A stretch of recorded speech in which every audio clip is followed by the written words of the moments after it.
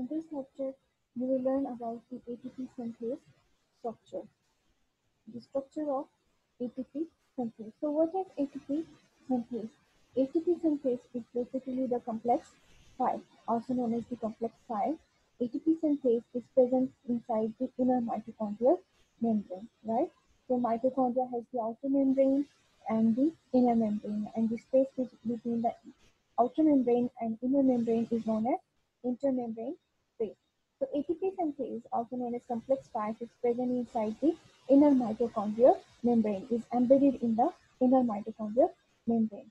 So complex 5, this ATP synthase is present along with electron transport chain. It will be always present with the electron transport chain, as the electron transport chain consists of 4 complexes. These structures are for the electron transport chain, as electron transport chain has 4 complexes, complex 1, 2, 3, and 4, and the electron transport chain has the 2 carriers, coenzyme Q and the cytochrome C. So electron transport chain, there is the transfer of electrons, right, from the different oxidation processes, like NADH transfers electrons to complex 1 and FADH transfers electrons to complex 2, right? And from there they are carried to the complex 3, and from complex 3 to complex 4, and at complex 4 there is the oxygen that is the final acceptor for the electrons, and there is the final formation of the water. The end product is the water molecule, and the final acceptor for the electron is the oxygen. So the electron transport chain, in which the electrons are transported through a series of carriers, and as a result, the energy generated is used to pump the protons from the matrix to the intermembranous space, and these protons are collected in the intermembranous space. That will develop the proton gradient, right? It will develop the proton gradient, that the positive charge will develop here and the negative charge will develop here. Then as a result, what will happen? These protons will be again enter into the matrix, and these protons are driven are again entered into the matrix by this complex 5 ATP synthase, right? So these 4 complexes, like electron transport chain, is involved in the pumping of these protons into the intermembranous space, right? While they enter again into the matrix to this ATP synthase. While they are entering to the ATP synthase, the energy is used to rotate this ATP synthase. There will be the conformation changes of ATP synthase, and that results in the synthesis of ATP, right? So in the ATP synthase, as it synthesizes the ATP, there is the synthesis of ATP from ADP. It causes this complex causes the phosphorylation of the ADP into ADP. That the phosphate will attach, inorganic phosphate attach to ADP and will be converted into ATP, right? So in this process, in this step, phosphorylation takes place, and in this electron transport chain, oxidation takes place.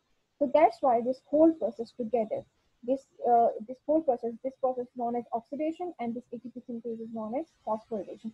So that's why this whole process is known as oxidative phosphorylation. So this whole process works together, right? So this electron transport chain, this oxidation and phosphorylation, these 2 processes are coupled. These 2 processes occur simultaneously. These 2 processes occur at one time.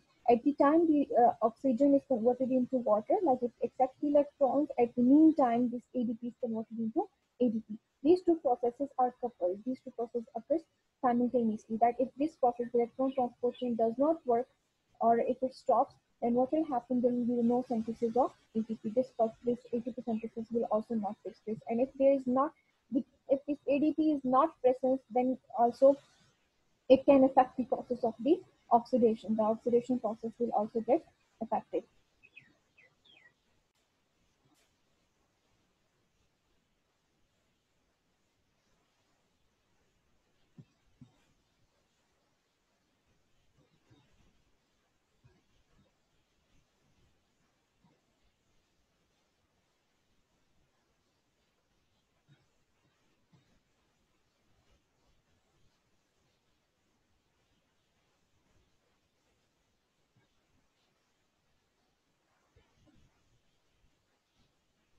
Now let's see for the overall. So in this lecture, we are going to learn about the structure of the ATP synthase. Okay, now let's see about the structure of the ATP synthase, and then in the next lecture, we will learn about the mechanism, like how this ATP synthase works, how the this ATP synthase process takes place for the synthesis of the ATP, right? So this ATP synthase is also known as rotary motor model for ATP generation. It's also known as rotary motor model. So why it is known as motor and why it is known as rotary? The ATP synthase, the structure of the ATP synthase, it has two main components. Okay, so दो main parts होते हैं. It has FO subunit.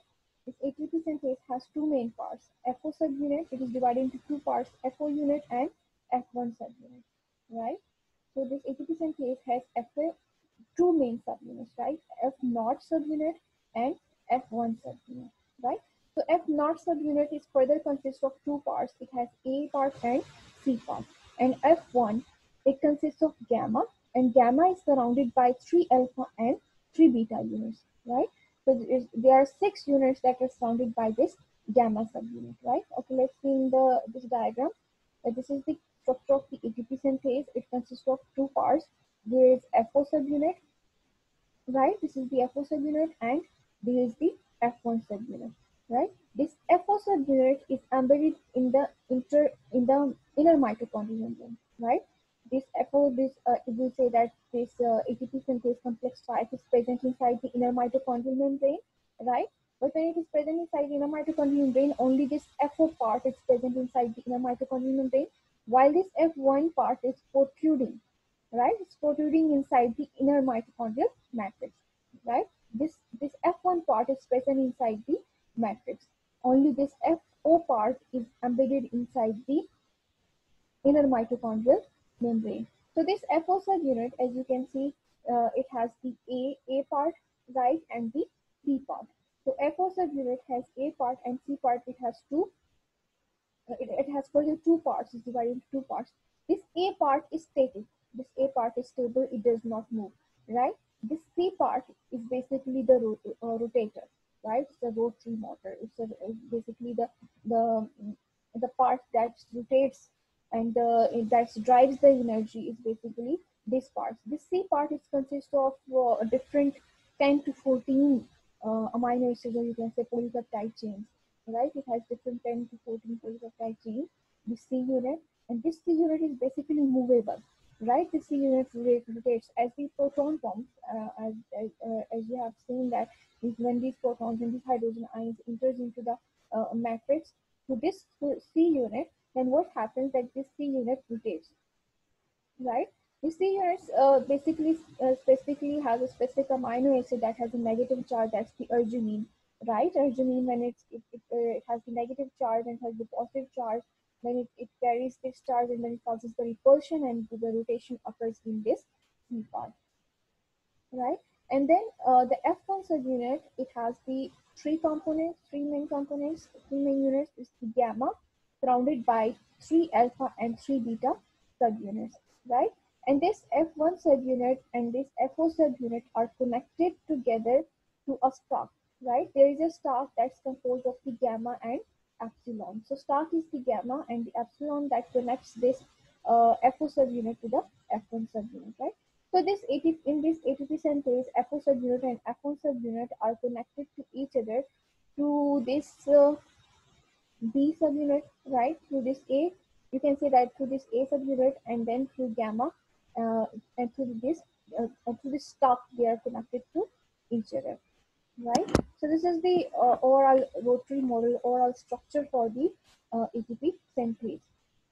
So ATP synthase is also known as F naught F1 complex, right? Or is this ATP synthase is also known as complex 5, right? So it has, as I told you, it has the two parts, F naught subunit and F1 subunit, right? So in the F naught subunit, C is the subunit, right, to which ATP synthase is attached, right? That causes the rotation basically of the that's when hydrogen ions enter, it causes the mutation, right? In F1 subunit, it consists of the gamma subunit surrounded by 3 alpha and 3 beta subunit, right? And when the proton flows through this ATP synthase, what happens that the gamma subunit physically rotates. When the gamma subunit rotates, it causes the conformational changes, and the beta subunits that leads to synthesis of the ATP. Right, as shown in this diagram. as I told you that this C unit connects this stack, is connected to the stack. So you can say that this FO subunit is connected to the F1 subunit through the C unit. That the C unit is connected to the stack, and then stack connects this F naught subunit to this F1 subunit.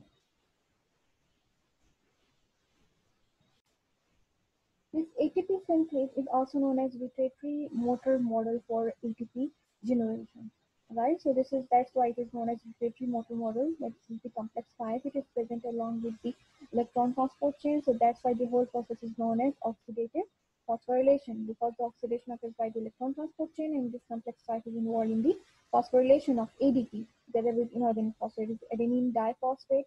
Together with one phosphate, it will form the formation of the ATP, right? So the ATP synthase consists of two parts, right?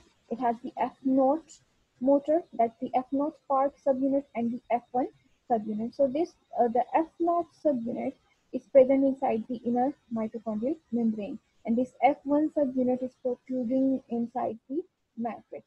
So this F naught subunit is the rotatory part, right? It's a rotor, like it rotates. When the hydrogen ions enter into this C part, right? As we have said that F naught, it has the two parts. This is the C part, and this one is the A part, right? So A part is the stable, right? Is the static, while the rotation is caused by this C part. When the protons are entering into the matrix to this C part, right? There is a half pathway, right? There is a half shuttle pathway to this C particle, right? When these protons are entering into the matrix, what will happen? It will cause the rotation. Like it is having, as you can see, it has the partition. This C part has the partition. It consists of the 10 to 14 polypeptide chains, right? It's made up of 10 to 14 polypeptide chains. Then each having the one of the negative amino acid, that it will accept this hydrogen and causes the rotation, and these photons then are transferred to the matrix. So the energy the energy that is gained through the electron transport chain is then taken up by this machine, right? This motor. Then it will cause the rotation, and then these photons will enter into the when these photons are entering into the matrix, it causes the rotation of this C part. When this C part causes the rotation, what will happen? That this stuff, that is the gamma part, the F1 part, right? It is connected to this C unit. When the rotation is caused in this part, automatically the rotation is caused in this rotor, right? In this gamma part, right? This gamma as the F1 part is this is the F1 part is the F1 part basically is the catalytic part, right? In this F1 part, the ATP synthesis takes place. This part, F1 part, is also known as the catalytic, or the catalysis occurs in this part. That in this part, basically, the ADP is converted into the ATP, right? So what will happen that when this C part rotates, this gamma parts also rotate, and by this rotation, by rotation of this gamma part, the ATP and the inorganic phosphate will be converted into the ATP. There will be the formation of the ATP. So overall, this is the structure of the ATP synthase, or the complex 5, also known as rotary motor model. That's why it is also known as the this is the world's smallest molecular motor, right? Okay, and all the parts, as the FO part consists of the C part and the A part, and the F1 part consists of the gamma, and the gamma is surrounded by the 3 alpha and 3 beta subunit, right? Among these 3 alpha and 3 beta subunit, basically the ATP synthesis occurs by the beta subunit, right? Not the A subunit. A subunit contains the ATP, and that will remain present in the A subunit. But from the B subunit, ATP synthesis takes place. In the next lecture, we will study in detail about this F1 part, basically because this F1 part is involved in the formation of the ATP, that how these alpha and beta subunits and this gamma subunit is involved in the synthesis of the ATP, how the ATP synthesis occurs by this F1 subunit.